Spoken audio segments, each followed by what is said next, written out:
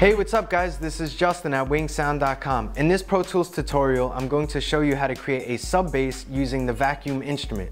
A sub bass is really great for adding low-end body and warmth to your mixes. And don't forget, you could always get in contact with me with any questions, comments, or ideas. Justin at WinkSound.com. So what I like to use is a preset. It's Juno 106 bass for a sub. So it's just under basses and Juno 106. This is already super low. I'll play it real quick.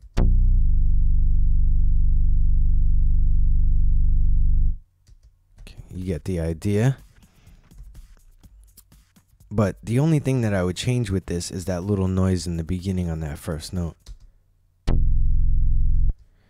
Usually with this sub bass, you want it to be very simple and pure, because you're going to be layering other bass parts or other, different sounds on top of this sub. This sub is mainly for feeling and body.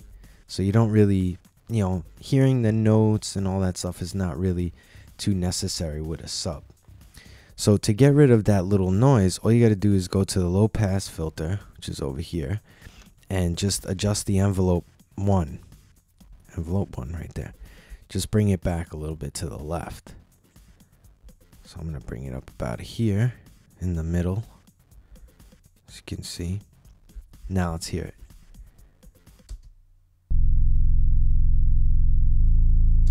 So I got rid of that noise by just adjusting that. So another thing that I would do is add an EQ, the one band EQ, and a low pass filter, and make it 24 dB octave, and then bring the frequency down to about 100. And this, you also have to keep in mind what other bass part or what other sound you're layering on top, and that'll help you figure out which frequency you should set it to.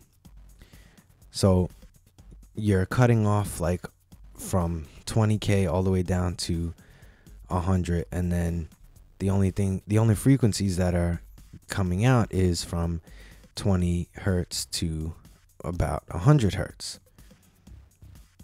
The super lows. So now let's hear this.